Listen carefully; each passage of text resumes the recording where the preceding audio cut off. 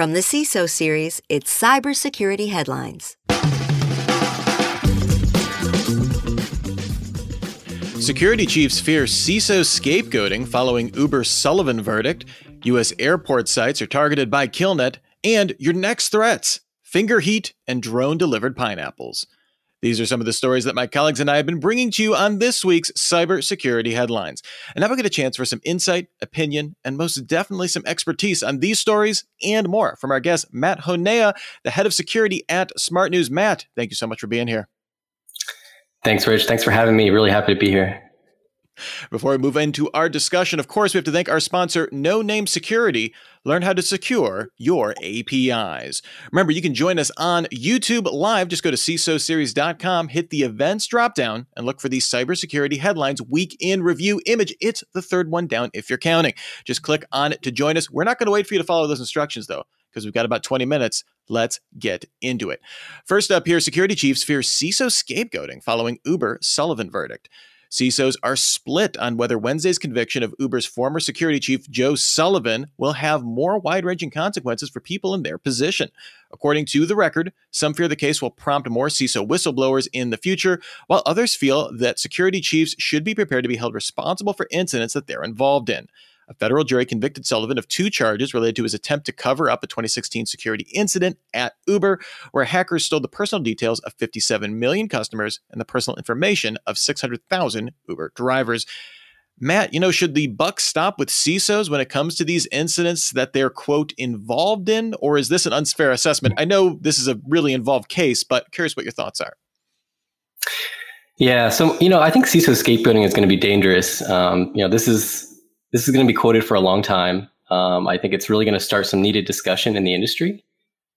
We need to find, if nothing else, just finding the right CISO for the industry, I think is going to be one of those discussions, making sure that you have the right person for the job, not just a butt in the seat. I think as far as the CISO responsibilities go and, being that scapegoat, I think CISOs need to be one of the loudest voices in the room, especially when it comes to security. I don't think they should make the decision by themselves. They shouldn't, go lock themselves in a room and figure out the right answer and come to it and say, aha, this is fast moving events require a lot of fast decisions. But it really is super important to make sure that you and those executives are all aligned. I will say one thing that I've seen very helpful in the past is just having executive tabletops, being prepared before these types of things happen so that you're not scrambling at the last minute. Yeah, and we've been covering kind of the ins and outs of this, so it seems like this will be the end of it. But to your point of whether this sets precedent, both for how CISOs go about doing their job, does this add lag to the decision? We will see that maybe cited going forward. We'll continue to cover it as it's relevant. Our next story here, and the one I'm just going to put the hard on right away: finger heat can leak your password. Researchers at the University of Glasgow's School of Computing Sciences developed a system called ThermoSecure. It's designed to reveal a computer's password with heat signatures. It uses cheap consumer thermal imaging cameras with a machine learning algorithm to look at a keyboard to reveal recent key presses. The researchers found that using the algorithms, they could achieve up to 86% accuracy if captured within 20 seconds of input. This does fall to 76% accuracy within 30 seconds and 62% after 60 seconds.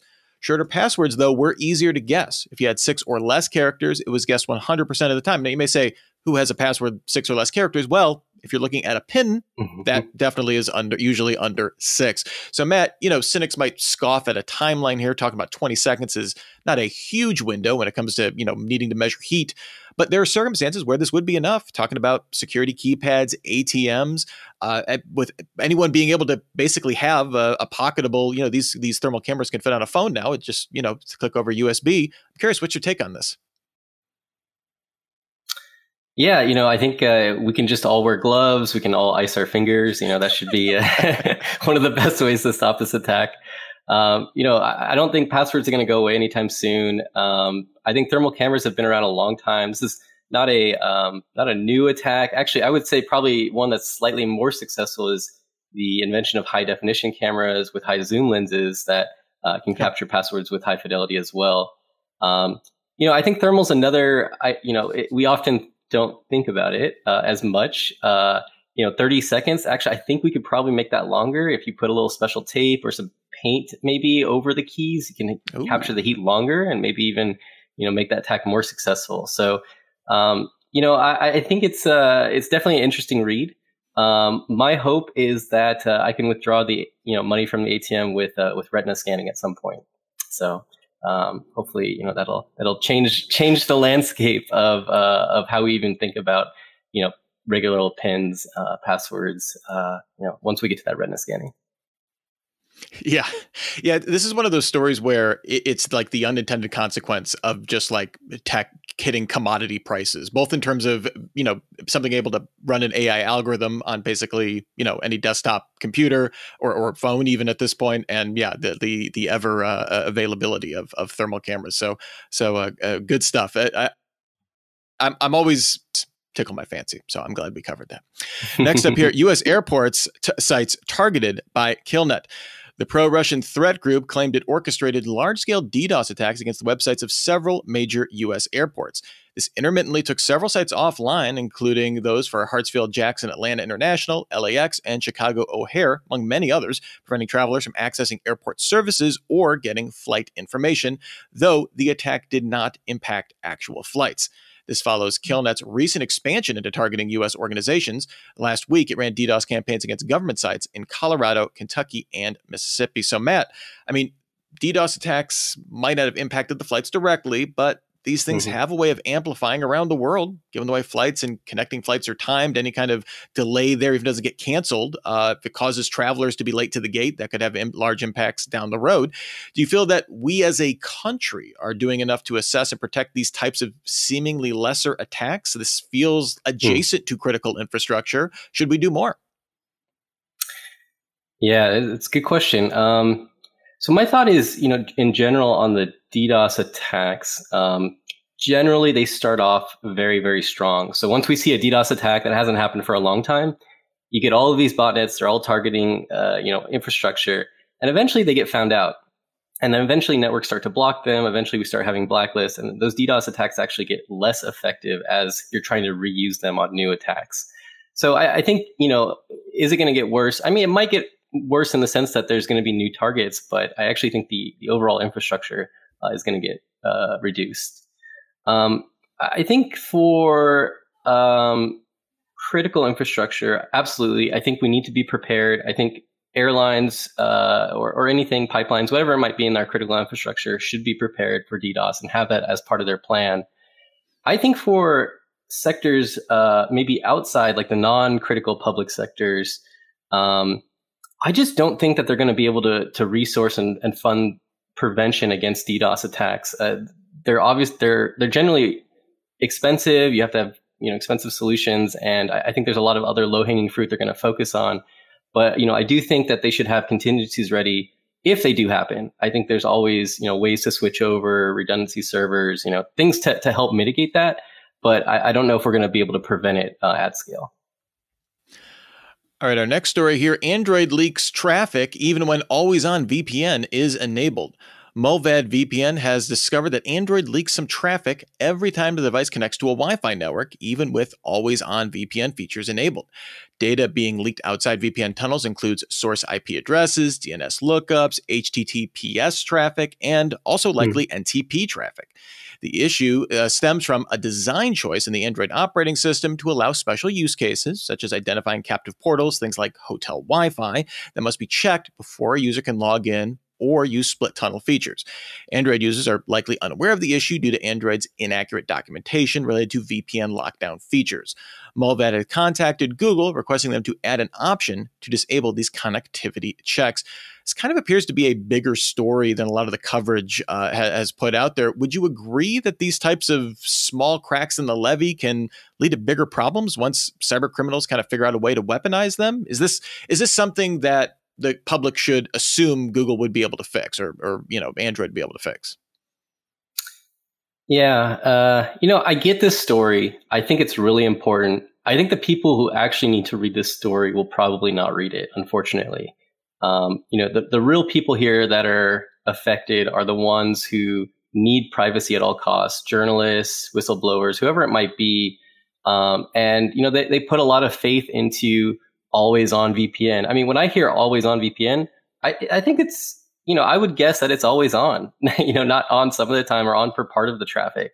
And, having that design choice to, allow you to connect to open hotspots before the VPN connects. I get it. I think it needs to be very clear, especially when you talk to, Apple or Google or any of the folks who are big in the space. They need to be really transparent about what this means. So that's my 2 cents on this. Yeah, I almost think it's a way of like the law of unintended consequences, right? Where they were testing this feature and they rolled it out to a bunch of people. Hey, everybody turn this feature on, not necessarily targeting, getting journalists or something like that. And a bunch of people complained, hey, when I went to Starbucks, it didn't, it was at the Hilton, it didn't connect automatically. And they're like, oh, here's the very simple, it may, like, as an engineering choice to resolve the user complaint, makes a lot of sense. But yeah, when you have that security, that can't miss security, definitely an issue down the line. All right, before we move on, we want to spend a few moments with our sponsor for today, No Name Security. Gartner predicts that APIs will become the top attack vector for web applications in 2022, but many organizations don't know where to start. To help you get prepared, No Name Security is hosting an API security workshop for technical professionals to learn how to protect their environment against API attacks. By attending, you'll also earn CPE credits to help maintain your CISSP certification. To learn more, visit nonamesecurity.com/workshop. Digital license plates legalized in California. California has ended a pilot program and fully legalized digital license plates for private and commercial vehicles. These e-ink digital license plates, also known as R-Plate, are manufactured by California-based company Reviver. It can reportedly function in extreme temperatures, has some customization features, and is managed through Bluetooth using a smartphone app.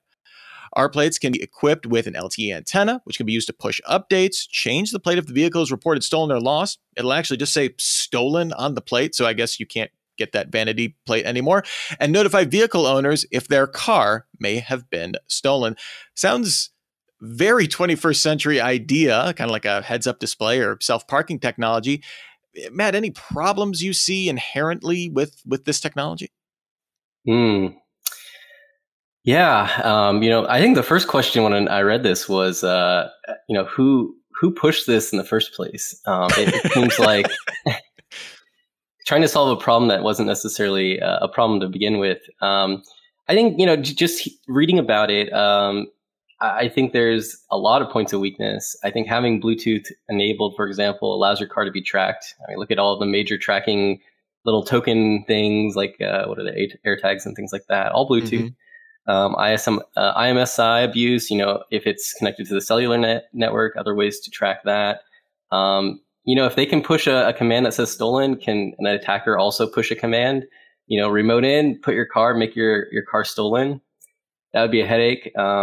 If a police officer walks up on you and asks you about your license plate, can you say, "Oh, my license plate was broken"? I don't know if that excuse would fly or go very far. So all thoughts there. Obviously, I think if the person or the company that created this, you got to trust them with all of your data. So I think. I say this as an e-ink fan. I want e-ink in all aspects of my life. I love the technology. I don't know who, to your point, who was clamoring for like LTE connected license plates that are infinitely more breakable and hackable than a piece of metal.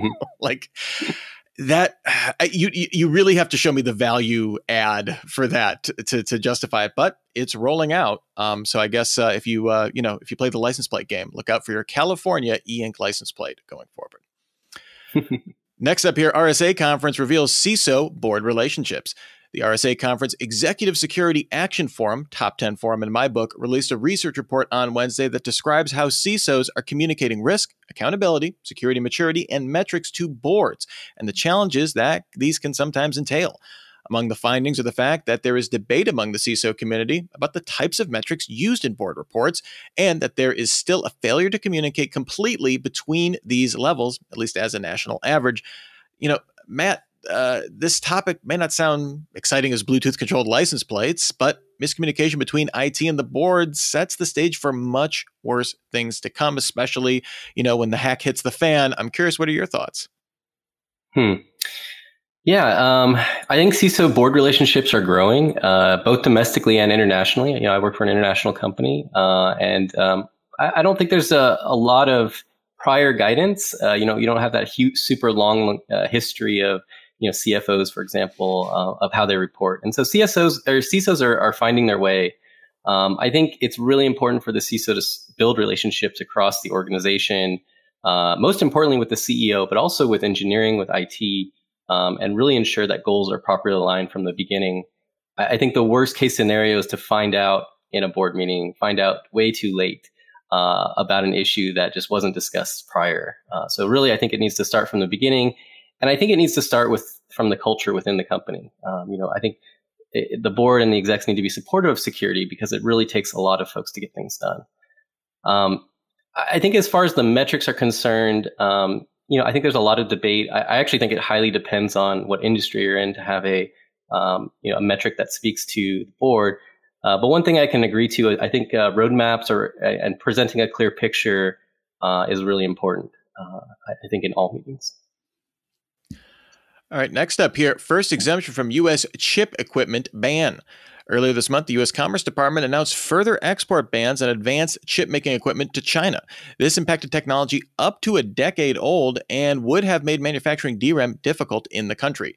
The memory chip maker SK Hynix confirmed it received a one-year temporary exemption from the new U.S. rules. This will allow SK Hynix to supply its own China-based facilities without additional licensing requirements from the U.S. Commerce Department. It's expected for the U.S. to grant further exemptions to other DRAM makers like Samsung. They may have, in fact, already received them. They just haven't confirmed them yet. We've also seen reports from the Wall Street Journal that Yangtze Technologies, a state-owned Chinese memory chip maker, is seeing key suppliers pull out to supply that technology to them. So kind of two sides of the coin there.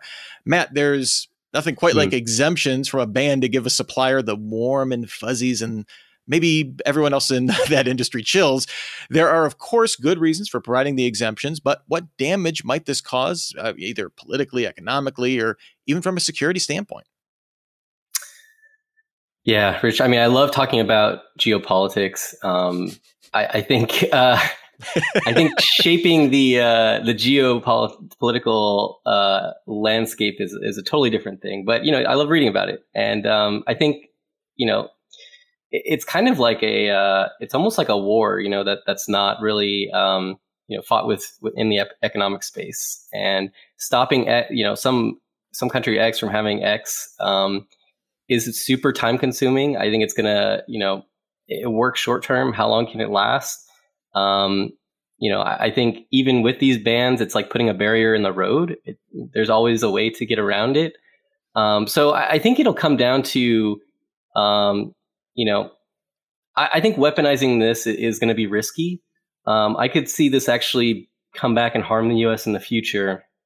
I don't know. Yeah, I don't know if I want to speak to, exactly all the environments and everyone at play, but I do think this is a short-term story and a very long-term problem.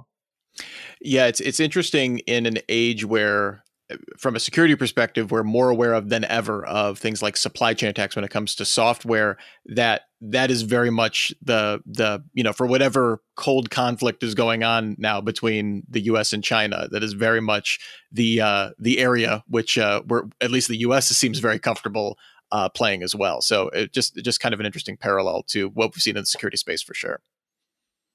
Yeah. All right, and our last story here: how Wi-Fi spy drones snooped on a financial firm. Modified off-the-shelf drones were once demonstrated as a proof of concept at Black Hat. They're now actually a thing. Congrats. According to security researcher Greg Linares, an East Coast private investment firm spotted unusual activity on its International Atlassian Confluence page that originated from within the company's network. The call was coming from inside the house. The company's security team responded and found that the user whose MAC address was used to gain partial access to the company Wi-Fi network was also logged in at home several miles away. This led the team to the roof where a modified Phantom drone was a Pineapple device used for network penetration testing, at least that's according to Linnaeus. The Matris drone was carrying a case that contained a Raspberry Pi, several batteries, a GPD mini laptop, a 4G modem, and another Wi-Fi device. It landed near the building's heat and ventilation systems and appeared to be damaged, but still operable. So, let's just run down all of our technology of the dystopia here. We have our digital license plate, but what else is there to do but drop a pineapple on your competitors from your personal drone? William Gibson would be proud. What does your CISO Spidey sense tell you about this, Matt? The old pineapple drop. Classic yeah, drop. Classic drop. It's funny because I do think... this isn't a new attack. Pineapples have been around a long time, but because it has a drone, because it's got a bunch of other electronics, 4G modem, all that good stuff, it gets a little bit more attention. I think from a security standpoint, that physical layer, that physical network layer, even if it's wired or Wi-Fi, a lot of people don't think about how far those Wi-Fi networks do extend outside the building. Everyone wants super good signal coverage, really good range. They want to roam anywhere in the building, and they expect Wi-Fi everywhere. And I think the default is just to turn up the power as high as possible, and you do get some leakage. And I could see that that's something that was probably done incorrectly here. I think it's a fun story. Not earth shattering. I think having that temporary solution. I think finding it must have been really, really interesting. I think this will probably appear in a movie at some point. It's kind of the thing that you see out of spy thrillers. But I guess my advice would be, I don't know if they needed to use a super expensive drone to get that done. I think it probably could have been done in other ways. But super interesting read. It beats, I guess, the pineapple catapult that was probably used in the last example of this. But don't burn your DJI drone, malicious actors. You can use cheaper stuff, please. Those things are expensive. All right. Well, before we get out of here, was there any story that was a thumbs up or an eye roller for you? Just something you reacted strongly to? Yeah, I like the Wi-Fi one, the last one. I know, we ended on it. I think it's a good blend of both physical and network layer security. It just speaks to me based on my own experience. I worked in wireless security for a long time. So, I liked it a lot. Well, thank you so much, Matt Honea, the head of security at Smart News. Where can people find you if they're so inclined? Just take a look at my LinkedIn or my website. And that's the best place. Fantastic. Well, Matt, this was phenomenal. Thank you for all of the great takes. We really appreciate your time. We'll have to have you back before too long. We also want to thank our sponsor, No Name Security. Learn how to secure your APIs. A reminder to join us next week for Super Cyber Friday. Our topic of discussion will be hacking customer trust, an hour of critical thinking about what are the elements required to build a confident business relationship. That'll be followed by the Week in Review show. And in the meantime, you can get your daily news fix through cybersecurity headlines. Give us about 6 minutes every single day. We'll get you all caught up. And now, just a reminder, you can subscribe to the show through a newsletter, our newsletter on LinkedIn. You can read and hear the show there all in one stop. Just head on over to the CISO series page on LinkedIn to subscribe. Until next week, I'm Rich Straffolino, reminding you to have a super sparkly day. Cybersecurity headlines are available every weekday. Head to CISOseries.com for the full stories behind the headlines.